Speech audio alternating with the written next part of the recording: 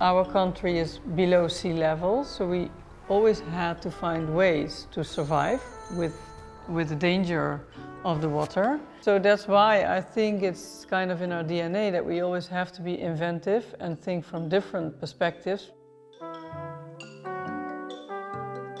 I think for us, what makes it a home and what is different than the design projects we do for clients is that for clients we really make a plan and a layout and a concept and a design, where here we more just followed our intuition and we didn't make a plan that was 100% decided.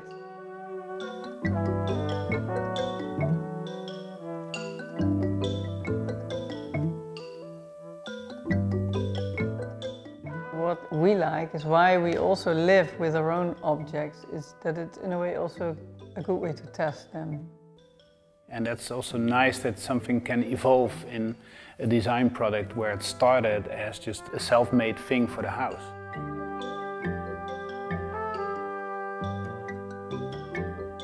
One of the founders of what is called Dutch design, Gerrit Rietveld, just made his famous chair in 1918, and there wasn't a big company to produce it, so he just started to do it himself.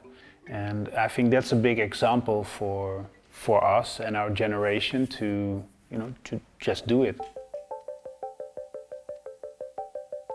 Sometimes you're ahead of time with your design, sometimes you're spot on, sometimes you might be a bit behind. But if you're patient and you trust in the fact that the time will come at a certain point, then also you don't need to rush with these kind of things.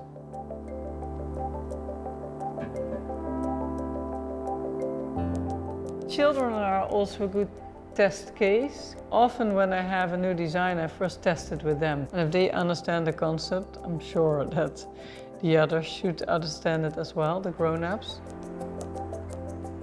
Kiki always says, I'm a big child. I think you become younger of mind with kids around, and also at the studio we always have interns, and we really like that sort of new energy.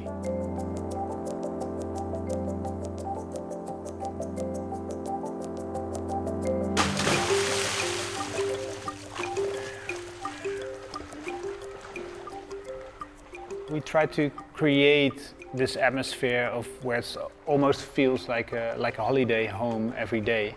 If you have a busy work and you come home and you can just relax, you can cook outside and take a dive, it's like a dream. Dutch design doesn't literally have to do with Dutch people.